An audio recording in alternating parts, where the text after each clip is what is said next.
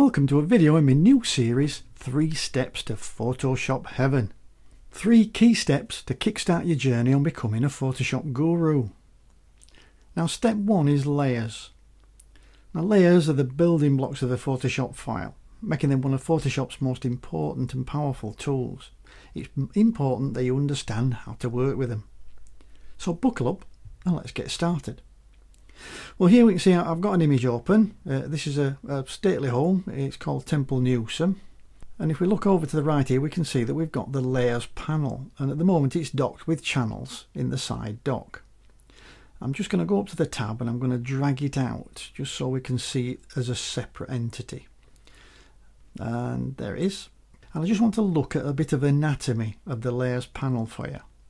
Now the first thing you'll notice is that we've obviously got a layer, and it's here, it's called the background layer, and it's got a little padlock on, and that means, surprisingly enough, that it's locked. And it means that this background layer is the bottom layer, so if you've got another 20 layers on top of it, you cannot put anything underneath it. That's the bottom layer in the stack. If we want to turn that into an ordinary layer, then we've got to get rid of that padlock. And we can do that a couple of different ways. We can either just click on it, or if you want, we can drag it and drop it in the bin. Either way will get you back to an ordinary layer with no padlock on. And now if you want, we can rename a layer. At the moment it's called layer note. If I double click exactly where the name is, and I'll type stately home, and then I'll click underneath. Now you can see I've renamed it, but also the colour's gone out of it. It's now not blue anymore, and that means it's not active. And it's important to know that if a layer is active, then things can happen on it. You can draw on it, you can paint on it, you can do all that kind of thing. If it's not active, you can't. So if I go and look at, I've got a paintbrush now, and I try and do something on this image, it won't let me. I've got that little no entry sign. So what I've got to do to make this editable is to click on it to make it active. And you can see it goes blue, and now I've got my brush. I can actually paint on this layer if I wanted. If we just look at this side here, we've got the little eyeball, and that's the visibility eye. And what that does is, if I click on it, it makes the layer invisible. So it's still active, but it's invisible. And if I click on that again, it brings it back again. Okay, let's go up to the top here and we'll have a look at the filter bar at the top. Here we can filter by different types of layers. When you're building up composite documents in Photoshop, you can often be faced with 50, 100 layers. So it's useful sometimes just to be able to whittle it down and just view a certain type of layer. So in here we can search for the kind of layer, we can search for layer by name, we can search for a layer that's got a particular effect on it, like a drop shadow, that's got a particular blend mode, typical attribute, colour, if it's a smart object or if it's selected. And then here we've got some more specifics. So here if I look for that, it's basically that's just searching for pixel layers. This one's going to search and show me any adjustment layers. This is going to search and show me any type layers, any shape layers, and any smart objects. And this little switch at the end, that switches the whole shooting match on and off. Okay, going down a little bit, what we've got here is the blend modes. And if I click this little arrow here next to normal, here we've got a list of the blend modes. And we can start off with the darken blend modes in these top section. We've got lighten blend modes. We've got what they call overlay and contrast adjusting blend modes. And we've got some arty ones, which, if I'm honest, you don't use an awful lot. But basically blend modes are the way that we can affect how different layers react with each other. But I've only got one layer here, so I can't really show you that at the moment, but we'll be doing later. And then we've got the opacity. And by clicking and dragging this little slider, I can change the opacity of the layer. So I can make it more opaque or less opaque. And if I drop it right down to 0, you'll see it disappears altogether. You've got this checkerboard pattern And this checkerboard pattern is called transparency. It's basically, you can see through it. It's like a piece of acetate. Okay, we'll put that back up to 100. And underneath it, we've got fill. And what fill does is exactly the same as opacity, or it looks as though it is. And it is. But if you've got any, what they call effects on, and we'll be going into effects a little bit later, if you've got any effects, then the fill will not affect the effects. It will not affect the effects. I think that's right.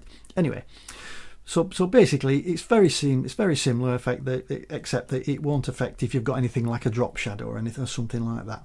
So if you wanted to drop the opacity of the layer, but you didn't want to affect a drop shadow, which is an effect, then you would use the fill slider rather than the opacity slider. Okay, down to the bottom of the layers panel. If we start here at the right hand side, we've got the trash can, which is obviously like the dustbin, and it's for getting rid of things, for deleting things.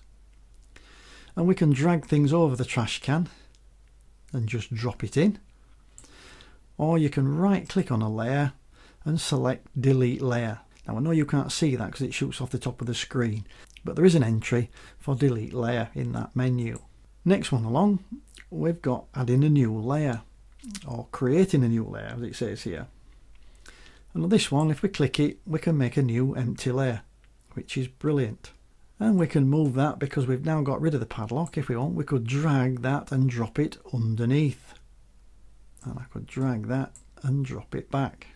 And if we want to delete a layer, then I'm going to click on the layer. And again, I can drag it over the trash can and drop it in there. Or I can right click it and I'll click delete layer. It'll bring a little dialog box saying, do I want to delete layer 1?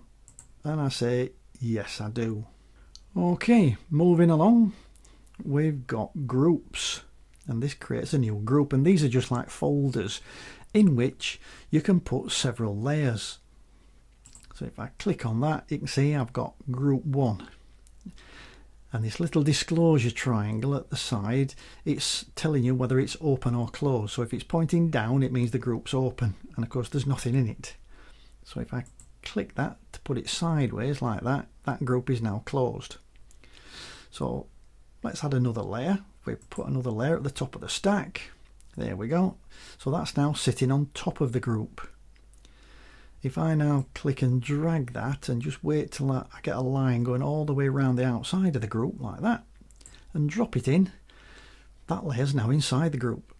So if I click that little disclosure triangle to open the group, you'll see that that is now inside the group. So sometimes you can put a lot of similar things all together in one group to really tidy up your layer stack. I'll just close that again, open it, and then if I want to get rid of that, I can click it and drag it over the trash can to delete it. And I can also get rid of the group by clicking and dragging that over the trash. Okay, next along, we've got adjustment layers, this little black and white circle. And if I click on that, these are all the adjustments you've got, but they're totally non-destructive. They're on an adjustment layer. So let's see how that works. If I click on levels, for instance, you can see I've got the properties panel comes up with the levels histogram in it. But in the layers panel, you see I've got an adjustment, which is this little piece here.